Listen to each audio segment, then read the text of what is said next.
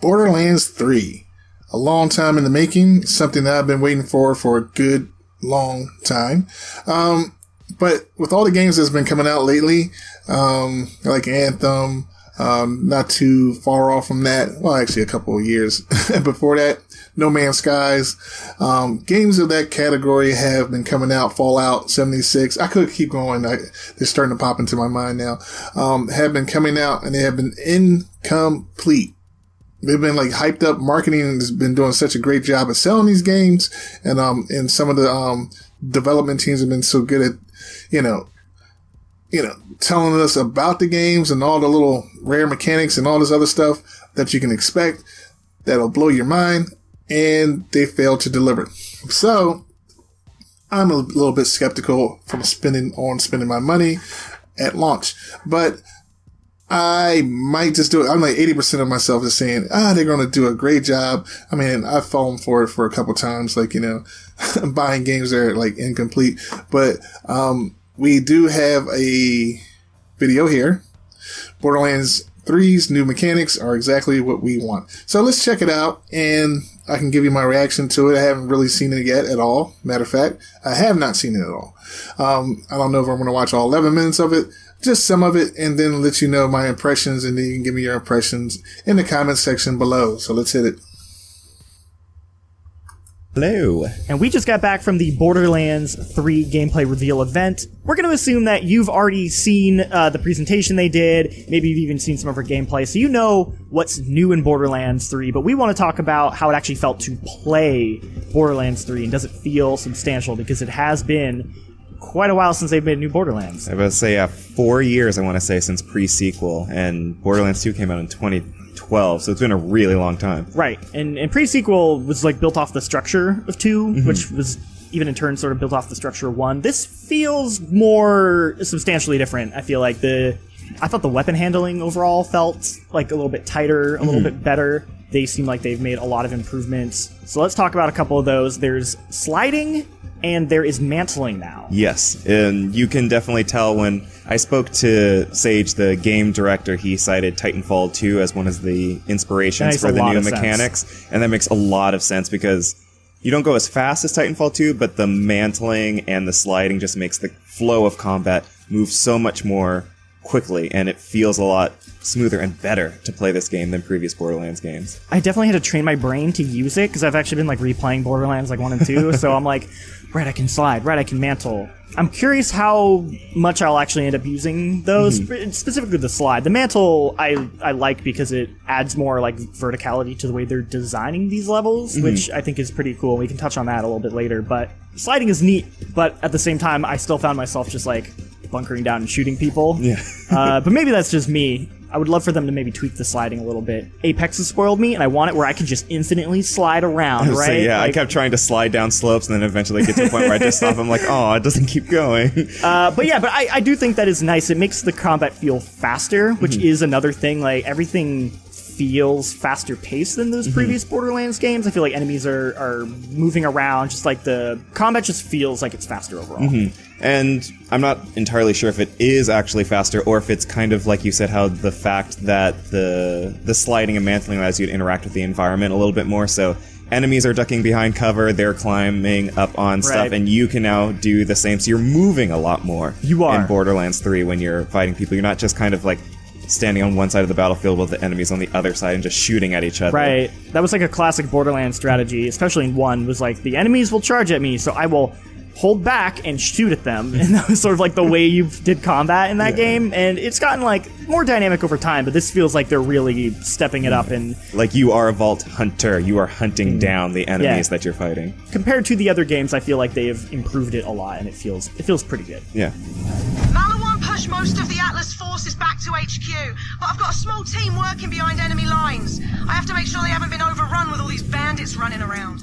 Now, something that didn't feel as good as the driving portion of the game. Like, they've made improvements for it. The vehicles don't flip over as often, but they're still a little too weightless, in my opinion, and it's still not the easiest to get around when you're driving a vehicle. The handling feels a bit better for sure, but I didn't think. All right, before the video keeps going on and I forget my thoughts. So sliding is something that I'm really I'm glad they actually added that feature. I mean, like almost every game now, especially first-person shooters, has a sliding feature, especially when shoot 'em up, loot shooters and of that nature. The list is pretty long. Mantling, that's pretty cool. The game looks smooth. I don't know about you, but despite the sliding and everything like that, I was just looking at the weapon handling. Everything looks a little bit tighter. It looks smoother. The enemies, it just looks like it's nice and crisp at the moment.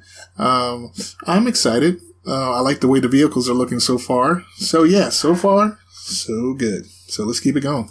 I think the combat was much improved. It's still that weird thing where, especially when you're playing single player, the best way to use combat with the vehicles is to actually park yourself and just shoot at them. Actually trying to do that dynamic driving around doesn't really work. It's one of those things that it's not like a deal breaker or anything. I mean, It's just sort of okay, it's a little bit better, but it's not improved in enough that I as much as I'd want it to be. Yeah, it's nothing to write home about, but Borderlands has never really been about driving. Yeah, it's not going to really, I don't think it's going to negatively impact my Borderlands experience. And I do like some of the, the cyclone thing they had. Yeah, it's so cool. That is pretty cool to drive around in. It's like a single one-person vehicle. You can't shoot for shit with it, though. No, you cannot. But it's great to just get around. It has a very tight turn, and when you're driving in the new planet, the city planet, Promethea? So you got a different vehicle type here. That looks pretty cool. Something I would probably, since I'm a solo person half the time when I'm playing my games, because I come home so late or something like that, or I'm up way too early, that would probably be my go-to. So let's skip ahead just a tad and see what they got going on up here. I'm not going to just watch it all. Just want to skip. This is just a normal Borderlands gun. I almost don't want it because of that. I don't want that, right? But I really like the alternate fires because I feel like they've used it to encourage maybe some of the problems I had with Borderlands. So the big problem I've always had with Borderlands is the elemental stuff. I never found it. It's useful, but when you're trying to spec for it, I usually go for just the higher damage. Right. And I happen to have one that has an elemental effect.